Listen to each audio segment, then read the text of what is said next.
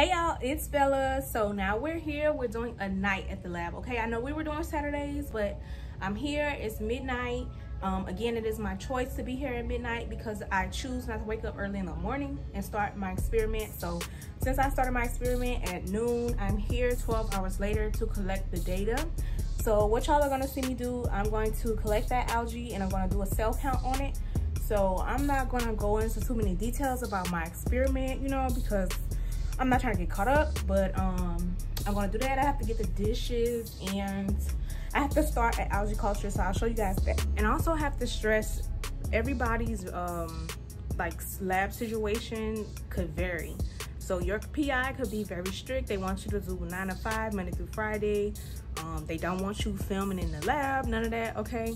But my PI is very flexible. He's amazing. I think we're a perfect fit because I'm not the 9 to 5, Monday through Friday type person. I hate that. And plus my experiments, they run so long. You know, it takes 3 days just to grow a culture. So, you know, things change. Things are very variable over here, okay? So I just grabbed a microcentrifuge. So I just grabbed the microcentrifuge tube tray. I have 2 microcentrifuge tubes because I have 2 samples from my experiment. But before I put them in those tubes, I'm gonna go in with a little bit of potassium phosphate. So what this is gonna do is gonna paralyze them for that cell count so that they won't be all running around when I get ready to count them.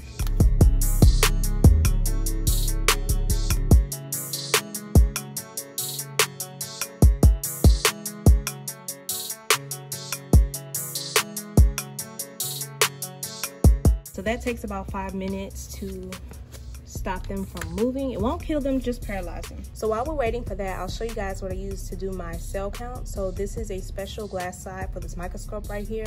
This is actually called a phase hemocytometer. It's designed to count red blood cells, but I use it to count my algae cells.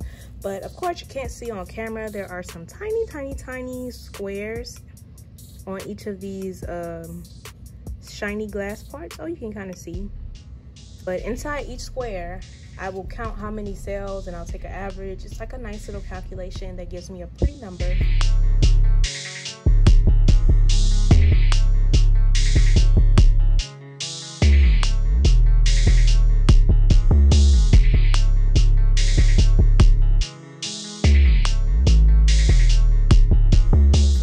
Clean bench, I will take one of these slants that the algae grow on and I want to transfer it into this liquid culture full of growth media that I have ready for it. So what I'm going to be doing, so if you took micro, you've seen this before, these loops. So I'm going to put it in the flame. It's going to kill any type of bacteria, anything in there, so I don't cause any contamination. This is very important with the slants because they're my stock slants. Yeah, so what you're going to see me do is I'm going to flame the loop and then I'm going to cool it down in the media that it's going in, and then I'll go ahead and collect some algae, put it in the media, and that's it. And then I'll put it on the shaker in the algae growing room and it'll take about 3 days to grow.